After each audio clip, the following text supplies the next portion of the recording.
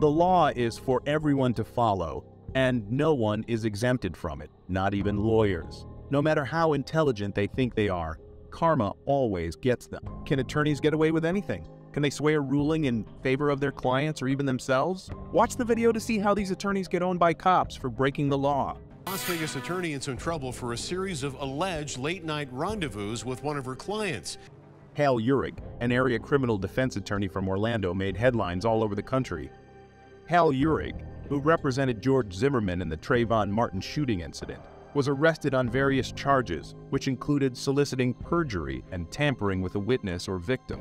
Marcos Lopez, Osceola County Sheriff, said that Uhrig took on a case involving a man named Krishnath Prasad, who had been charged of raping a 9-year-old girl. Uhrig was accused of holding a meeting with his client, the victim and her father. Uhrig tried to cut a deal to keep the suspect from going to jail. During their meeting, Uhrig instructed the victim and her father to do 3 things. Firstly, to write a declination, that is a letter to the state attorney saying that the rape never happened. Basically a letter to the state attorney saying the rape didn't happen. Secondly, to avoid being served a subpoena so that they didn't have to go to court to testify, and lastly, to lie during their deposition and say that the rape didn't happen. According to Lopez, he wanted to make sure this guy didn't go to trial for rape. He added that Mr. Prasad committed the sexual battery at a time when she was 9 years old. And this is what caused Mr. Uhrig to work a deal out with the victim to try and get Mr. Prasad off on a lesser charge so that sexual assault battery cases will go to trial, and this will be a separate trial against the attorney. Even after being pressured to such an extent, the victim decided to come forward and report the conduct to the state attorney's office in July of 2021. Osceola County started an investigation against Prasad's attorney on the basis of the victim's complaint. The victim's father engaged in a controlled phone call with Uhrig and said that he couldn't talk on the phone about any specifics and wanted to meet in person. According to the officials, the father wore a recording device during his meeting with Uhrig, and during the meeting, the attorney made him turn off his cell phone and told the father to read a script off of his computer screen. He wore a recording device, the victim's father. During the meeting, the attorney made him turn off his cell phone. Lopez said that the script was his defense for when he goes to court on the charges. However, fate had other plans for them. Prasad, who was arrested back in 2019, is working his way through the court system. On the other hand, Uhrig is accused of soliciting to commit perjury, which is a 3rd-degree felony, and also for tampering with and harassing a victim, which amounts to a capital life felony. Given Uhrig's 40-year-long career, this might not be the first time he has done something like this. According to Lopez, if you're an attorney, you've been practicing law for a long time, and there's no way you're going to jeopardize your career on something like this, especially at that age. Especially at that age, it's retirement time. So I think this wasn't his first rodeo. Unless someone else comes forward, we won't know that, but that's what I suspect this time. The next attorney in line is Alexis Plunkett.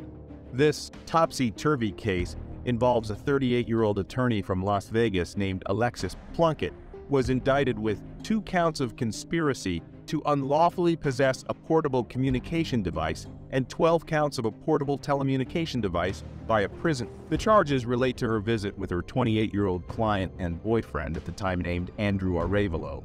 This man was shot in the face by a high-state correction officer in 2014.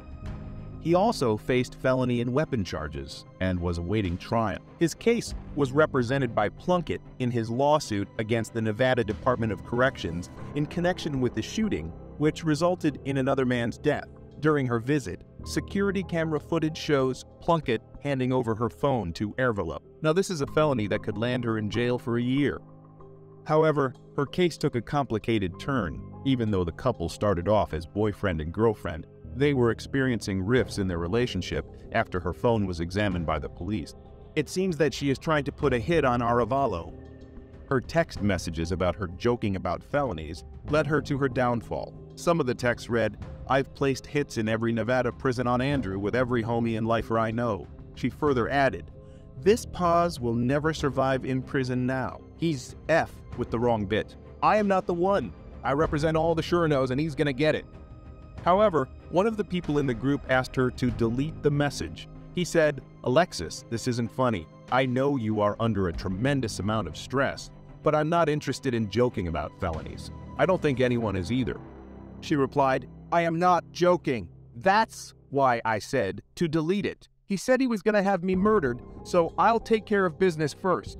Plunkett's attorney Adam Solinger said that her messages show that she was under great stress and she was only venting about the bad situation she was in, and that her words shouldn't be taken as a serious threat. Despite all of her 14-count indictment, Plunkett was dismissed by the district judge Michael Villani. However, she was shockingly arrested again for charges of bribing or intimidating a witness, which is a felony. According to her lawyer, her guilty plea comes after reaching an agreement with prosecutors. The agreement is a good resolution for all sides involved. It's the choice that she made that's best for her, and I respect that. Ultimately, it came down to being tired of continued litigation. Fighting a war on two fronts takes a toll on you, and remaining in custody pending your trial and resolution of your other case is really hard to do. She pleaded guilty of possession of a telecommunication device and was ordered to serve 3 years of probation and was later disbarred. In the next case, Christopher Reynolds, a 44-year-old Florida attorney, shocked everyone. He was accused of stealing nearly $800,000 from his clients. He was arrested by the Pinellas County Sheriff's Office for multiple charges, including money laundering and grand theft. He started his private practice in Seminole back in 2015, representing victims of vehicle crashes. He had dealt with at least 16 clients before they had their money stolen by Reynolds. It was back in October that the detectives came to know about the theft when one of Reynolds' clients came forward. The client complained to the authorities that her lawsuit for $100,000 had been settled months earlier. However, Reynolds never notified her about this. The investigators made a shocking discovery. Reynolds had forged his client's signature on the legal documents and collected the money from insurance companies that should have been disturbed to pay medical bills and provide other compensation related to car accidents. This was a similar pattern for most of the clients that had availed his services. Once he had settled his case, he would disappear without a trace, never to be seen again. He would neither pick up the calls or respond to the voicemails, and would cut off all forms of communication he had with the client's eye. In another incident, the lawyer pocketed the woman's $100,000 and continuously lied to her in the communications before it abruptly stopped that he was going to solve this with the insurance company. He also forged the woman's name on settlement documents, and he never paid her medical bills with the settlement money. His highest theft amounted to $148,750 from a client back in 2019. Sheriff Gualtieri claimed that the clients must have had serious injuries for their settlement money to be in 6 figures. Now, what did he do with the money he stole? The answer will shock you. The lawyer had a drug abuse problem. He used a portion of the stolen money to purchase drugs and nearly spent $30,000 on pornography and $424,000 on prostitution. Sheriff Gualtieri later commented, "They're licensed to practice law. They've got the boxes checked. They've got the credentials. They've got the credibility that goes with that, and they're really just a thief who is ripping them off." These are not isolated cases. Many lawyers who are corrupted and have been cheating people for years are roaming free in this world with no one to put a check on them. What do you think of these lawyers? Were they punished approximately? Let us know your thoughts in the comments below. Don't forget to press the bell icon and subscribe to our channel for future updates.